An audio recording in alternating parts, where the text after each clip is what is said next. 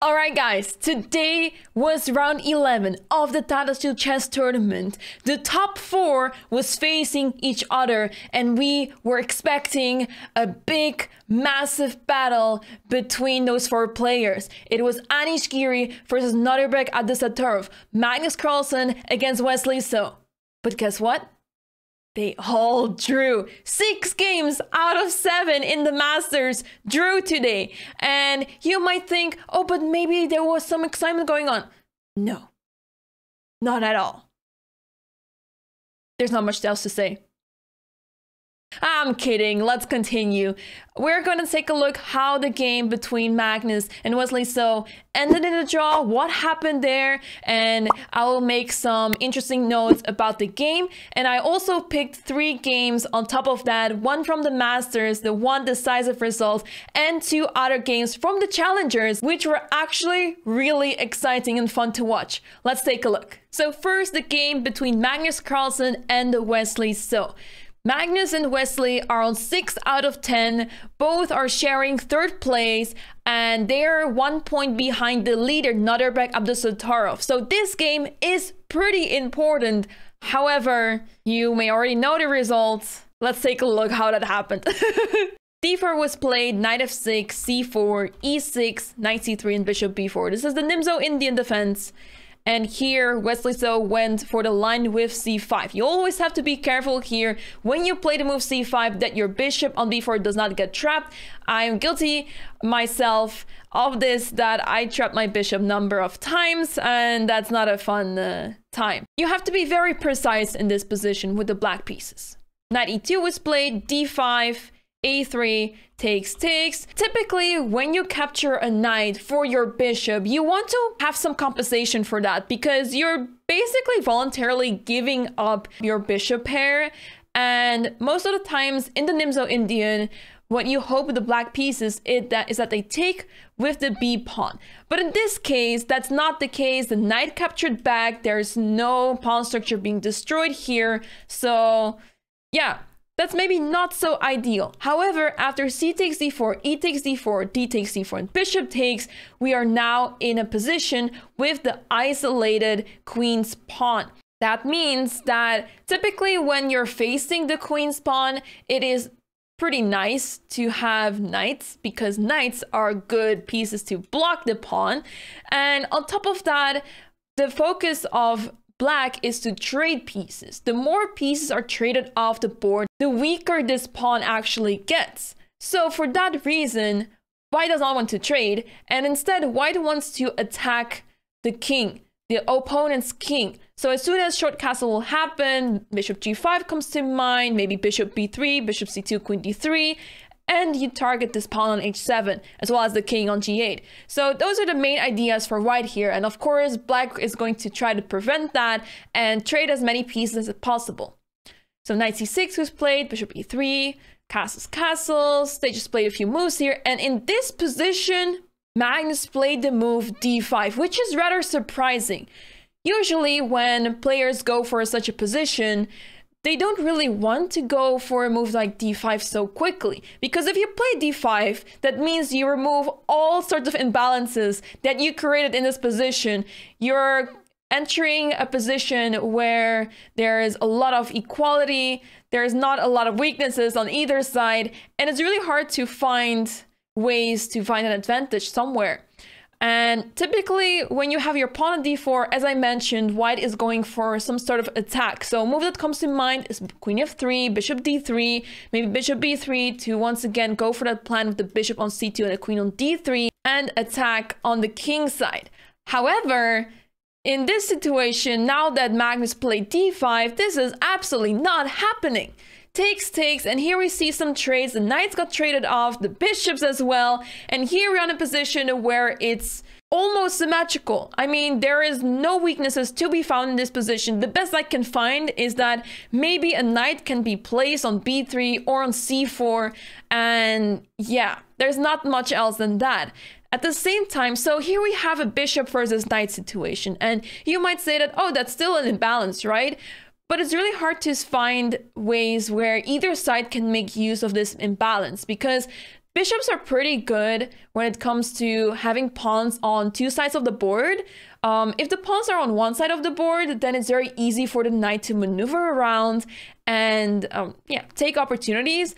But in this situation, the knight has to maneuver a lot, make a lot of moves to even access one side of the board. And if the action switches to the other side, it is really difficult for the knight to switch back very quickly. So that is the upside, the advantage of this bishop. But the knight is not really in such need to maneuver around that much. It can simply stay on the queen side. So for that reason, there's not a lot to be found here for either side. So let's see how they continue. Queen a4, here we go. And yeah, they just traded off the rooks. And it feels like it was bound to happen that from the very start, they were going for this situation. And neither side really had anything going on here. They were just moving pieces around, traded off queens. It was bishop versus knight endgame. And yeah, nothing much really happened. We're just scrolling through the moves because they played, I mean, you might see some question marks here and there, but there's not much to be done wrong here, other than, for example, removing the knight and dropping the pawn.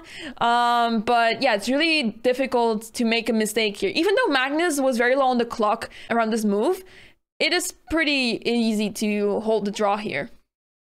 He traded off pawns, and yeah, the less pieces on the board, the easier it is to make a draw for either side. And what was interesting that in this situation, actually, they repeated moves a few times, but not 3 times. And Magnus actually went for the move g4 here, avoiding repetition and simply continuing the game. So he's still fighting for a win, which is pretty interesting to see after his decision. Remember in the middle game where he played d5? But okay. They continue, moves here and there. And I also want to note that, notice how the knight has been playing so many different moves, whereas the bishop is simply just going back and forth. I mean, it's not really doing much, but also at the same time, it doesn't have to do much. It can simply stay on e1 and cover both sides of the board. So yeah, that goes to show how useful this bishop is. However, there's nothing that white really can make use of this small advantage, I would say. So here, we see you trade again. Make sure to not take on e5. That is only making, you know, your life harder, because only black could be winning there. It is still interesting to see if this is actually winning for black. I don't think it should, because after king of 3, if you run towards this pawn, at the same time, white will be able to capture this pawn, and it should be a draw. Black doesn't have to go for this. King of 3, you can simply face it with king f5, and yeah, there's no trouble there for black. So there's no need to take on e5 whatsoever, and that is why king f4 was played, knight g6, king g5, and this looks like white is taking the upper hand, right? Almost able to capture this pawn on h5, and once that h-pawn is off the board, it becomes much easier to, you know, make something out of the position. But there's one catch. Knight takes h4. And initially, the engine said this was a mistake, and I had to correct it because it is not a mistake whatsoever. This move is, well, pretty much the best move, I would say, because after king takes h4, the position we are approaching to is a position where we have a pawn on the edge of the board. This pawn is moving up, and we have to look at the promotion square. It is a light square. And our bishop is a dark square. This is a theoretical draw. As long as the king is near the promotion square, so it can actually cover the pawn, you know? As long as the king is nearby and this king is far away, this is a draw. So for that reason, and Engine said that this move, bishop g7, was a huge blunder, but it's not. If you simply stay on e1, king b5, and imagine you allow white to capture the pawn a6, but you're just putting your king all the way to a8. There is no way for white to win that endgame. So knowing that, Magnus, of course, is not going to, you know, drag it out any longer, plays bishop g7 and allows Wesley to capture that pawn, and boom, 2 kings on the board, automatic draw. Nothing too crazy happened in this game, but I thought the endgame was still educational to see, you know, it may look a bit scary, but it was a draw all along, and yeah, Pretty easy. So on that note, we're moving on to games that actually had a decisive result. The first game we're going to look at is still from the Masters. It is the game between Praggnanandhaa and Parham. This game was pretty crazy. Let me show you why. So Praggnanandhaa opens with e4. We see Sicilian defense, and we see the Najdorf. The Najdorf with the move h3. And it gets even wilder. Knight of 3. Typically, knight b3 is played. Let me show you. So knight b3 is typically played here. However, Pragg goes back to f3, and after queen c7, knight h2. I have never seen knight h2 so early in the Sicilian. It is a very typical move here that after knight h2, you know, the idea is to make space for this pawn, to play f4, and at some point maybe even knight g4. You can also go back to f3, but the idea is simple. You want to allow to play f4. But what is the idea behind this when your knight could have gone to b3 and f4 would have happened anyways? Let's see what Pragg had in mind. Knight bd7. Knight g4, there the knight goes, and unfortunately for Pragg, it is not really desirable to take on f6 because there's a knight covering that, and controlling the square d5 will be a little bit difficult and not really ideal. So knight e3 was played, knight b6. This knight is willing to go to d5, of course, which comes from the Sveshnikov pretty much, where white is often trying to fight for the square d5, and black often wants to take control over the square d4. But in this situation, it doesn't really feel like black is really aiming for that. a3 was played, stopping any sort of b4. Bishop e7, bishop d3, bishop e6, queen f3, g6. This all looks pretty normal. Knight d7, bishop d2, knight c5, nothing too crazy. And after short castle, Praggnanandhaa played the move knight to f5, which is, according to the computer, a big mistake. Now, you may think like, wait, why is Pragg doing this? Why is he sacrificing his knight? This pawn can simply capture it, right? Well, the thing is that after g takes f5, you're exposing your king so much. There is so much space around this king. So after e takes f5 will be played, and here black will start having problems with the king. The bishop comes to h6, queen comes to g4, f6 can be played at some point, and sooner or later, if black isn't careful, it will be checkmate. So this is the reason why Praggnanandhaa played the move knight f5. It's a very thematic move in these type of positions where there's not a lot of pieces around black's king, and even if there's a pawn on g6, it will not really be able to capture that knight on f5. It's not really recommended, unless, you know, you're not afraid of any sort of attack. I would be, but the thing is, the reason why knight f5 is not a great move is because of bishop takes f5, which is played by Parham. And I will show you why. After e takes f5, Parham plays the move d5. Wow. And look how strong a black center is. One of the main moves in a Sicilian for black is to play the move d5. Once you get this pawn on d5, white could almost resign. Almost. I wouldn't dare to say that you always have to resign, but once black gets d5 through, you will have a very hard time with the white pieces. So the reason why, and this game will also illustrate why the center is so important. White doesn't have a single pawn in the center. I mean, this pawn f5 is not doing anything. Nothing. Nada. You're not going to access the king that easily. Bishop h6 was played, rook fd8, rook ad1, and boom, e4. This is where the party starts for black. Queen g4, knight a4, takes, and look at the position. White doesn't really have an attack. It feels like this bishop is so close to the king, his queen is nearby, but how do you actually execute any sort of plans here? Because the king is simply safe there. The pawns are covering the king super well, and if only white had a knight, for example, on f4, to capture that pawn on g6 and break the king open. But that's not the case. White only has those bishops, and look at this poor bishop on e2. It is so passive, and this is why having a center, having control over the center is so important. If it wasn't for this pawn, bishop d3 would have been possible. and then bishop takes g6. So that's why you have to be so careful with your center. And now Pragg plays a move f4, which is very much hated by the computer. But honestly, I wouldn't know what else to do here. It looks horrendous for white. The pawn on b2 is hanging. The pawn on c2 is hanging. Black has this beautiful center here where you cannot do anything about it. And one thing that Pragg can try to do is to really attack that king over here with the move f5, capture that pawn on g6, and, you know, break open the king as much as possible. Queen b6 was played. King h1, f5, and yeah, this is pretty much saying goodbye to any sort of attack. Your f5 move is never happening.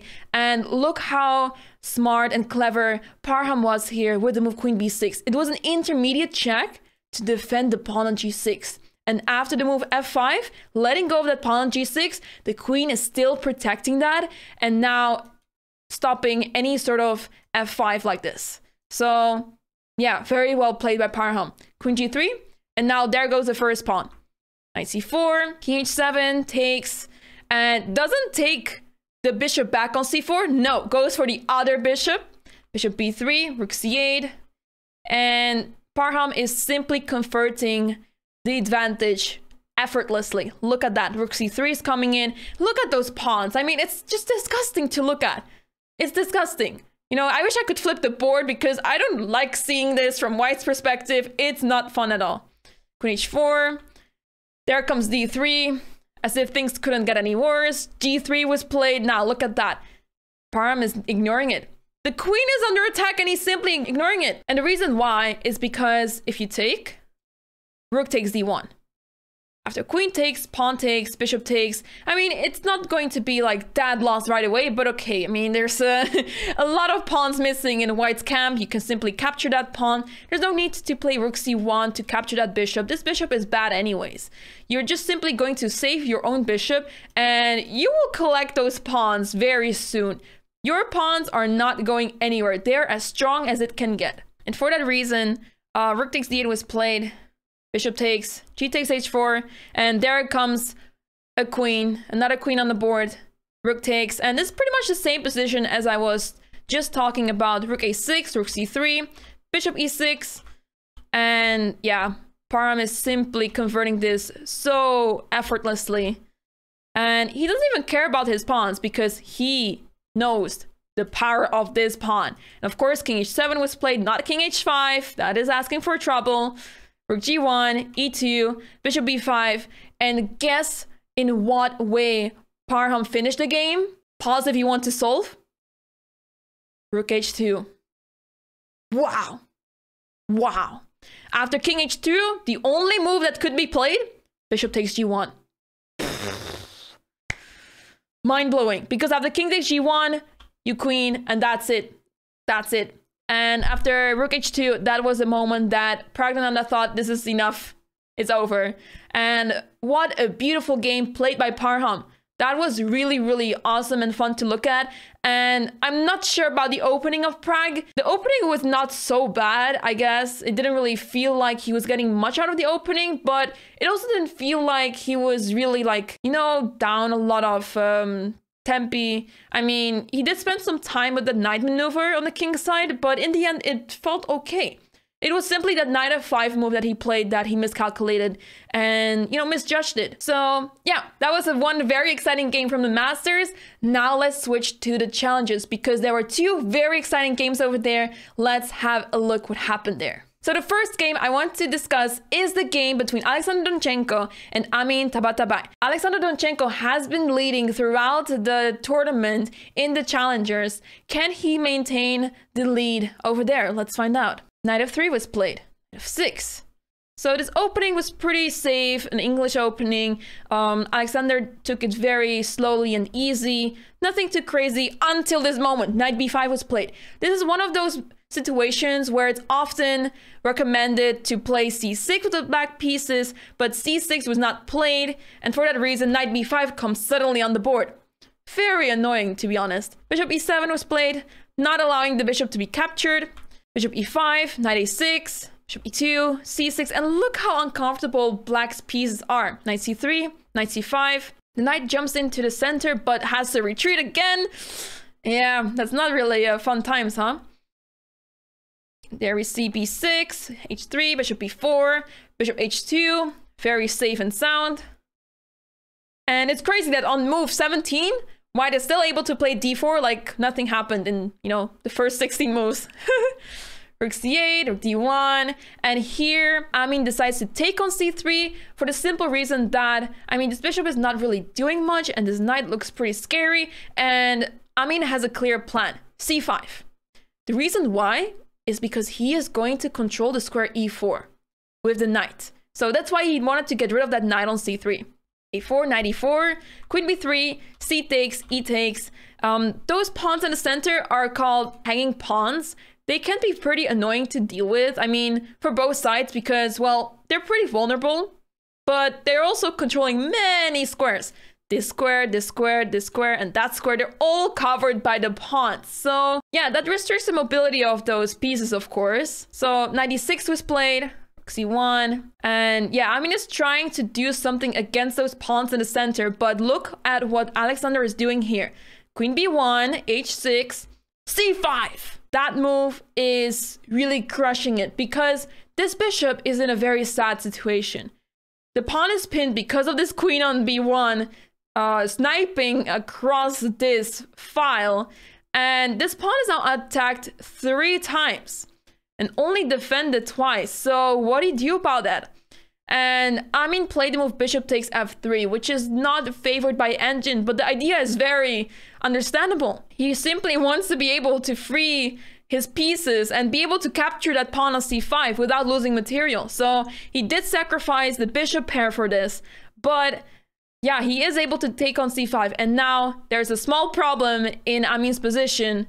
The rook on c8 is trapped. His bishop is covering the squares b8 and c7. So Amin has to give up the exchange and it's pretty much over. Here, if black plays rook takes or queen takes b7, the knight falls after queen takes c5. So that's why knight takes b7 was played. And one more time, the pin on the b file is devastating for black. a6!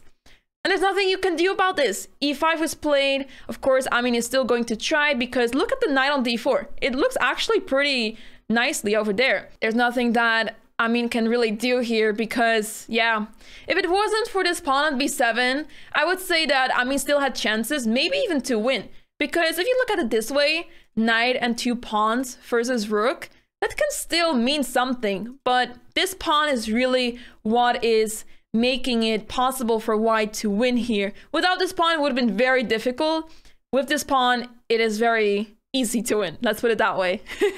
Knight f3 was played, king h1, knight h4, a cheeky checkmate threat over here. Of course, that is not missed by Alexander. First, they give a check, king h7, and after rook g1, covering that square g2. There's nothing that black can do to stop the threats here, stop promotion whatsoever, and that's why Amin resigned here. In case black could still try some few moves, queen d6 was possible to, you know, defend the rook and not allow promotion that easily. But the problem is rook takes, queen c2 check, and after a move like g6, queen c8, and that's it. You cannot stop the promotion whatsoever. So very fun game played by Alexander Donchenko, and he is taking the lead in the challengers once again. He is half a point ahead of number 2 in the standings. So let's see if he can still hold on to this number 1 spot for the remaining 2 rounds in this tournament. The final game we're going to take a look at is the game between international master Thomas Beerdsen from the Netherlands against Grandmaster Velimir Ivic from Serbia. Both players are above 2500. As you can see, Thomas is above 2500, but is not a Grandmaster just yet. So can he make it happen to gain a Grandmaster norm in this tournament to finally get that Grandmaster title? Let's find out. In this game, he played the move e4, as you could already see. c5 was played, knight f3, knight c6, and they played the Rossolimo. g6, short castle, bishop g7, c3 was played, and here knight f6. All very standard moves. Rook e1, short castle, d4 was played, which is really interesting actually, because Typically, when you play the rules of Villimo, you want to keep it closed. So you play very safe moves like d3, knight d2, and then you will see where the knight goes to. Sometimes it goes to f1, to g3, e3. Sometimes you switch to the queen side, but white decided to play d4. And here a6 was played, and after bishop takes, d takes c6, h3. C takes d4, c takes d4. So black did solve their problem with the pawn structure, but once again, look at the center. Looks pretty terrifying. c5 was played, d5, not allowing the pawns to be traded whatsoever. We do have to keep in mind that black has the bishop pair, so you may want to not open the position with the white pieces for that reason as well. b5 was played, gaining space on the queen side, knight c3, bishop b7, bishop f4, rook e8, bishop e5, which is a really crazy move, and bishop h6, like what? What is going on? Bishop on e5 is so unusual, but we also saw in this other game that the bishop got to e5, and it's pretty crazy that such unusual moves are being played, but you know, it's still fine. Queen c2, knight d7, bishop g3, c4. Black is getting a lot of space on the queen side, but is it enough to deal with the fact that white has a massive pawn chain here in the center, having so much space and opportunities here in the center? Rook ad1, knight c5. Okay, the knight is jumping to d3, but Thomas is like, no, no, no, knight e5. We're not allowing the knight to jump to d3. Rook c8, knight e2, f6. Knight g4, bishop g7, knight f4. The knights are jumping around, and Thomas is very ambitious here. h4 is played by him. He is focusing on the king side because, well, the king side doesn't really have many pieces left. All of those pieces are pretty much focused on the queen side, and this lonely bishop on g7 may have a hard time dealing with the attack. Let's see. a5, h5, g5, knight e2. All right. Not allowing the king side to be weakened more. e5. Whew. Crazy. h6, bishop f8, knight c3, rook d8, the start of problems. Or is it? Rook e3. So apparently the top move here was to capture on b5, which is mind-blowing. Absolutely crazy. After queen takes b5, there are moves like knight takes f6, winning the pawn over there, and black may be in huge trouble here because the king side is falling apart completely. This pawn is hanging, this pawn is becoming a big target. As soon as the queen will be able to join the attack on the king side, black will be in huge trouble here. But of course, this is very risky to go for and not that straightforward and easy to see. So for that reason, rook e3 was played, just taking it easy. Why go for knight takes b5 when you can simply, you know, guarantee yourself the attack? Bishop e7, defending the pawn on f6, rook f3 was played, knight d3, a4, and here there is some action happening on the queen side. Knight goes to f4, and now, of course, Thomas is trying to get his knight to f5 because, well, that's a very nice square for the knight. Since those pawns on e5 and g5 have been pushed so many squares up, it does weaken the square f5. So you have to be careful with that. C takes, queen takes, bishop e4, knight b2. And here, all of a sudden, black is taking over. Velimir Ivic has the chance to, you know, gain an advantage here and perhaps even win this game. Rook c3, queen a2, king f8. And now knight bc4 is not a great move. And unfortunately for Velimir, he did not find the way to deal with this move. He played the move rook c8. Apparently, he had to make some move like bishop c8. I mean, that's absolutely madness. Why would you play bishop c8? Where is this bishop going to? It seems like this bishop needs to go to d7, to b5 to attack this knight on c4, but that takes so much time. Why would you spend so much time if you can play rook c8, right? But here's a problem.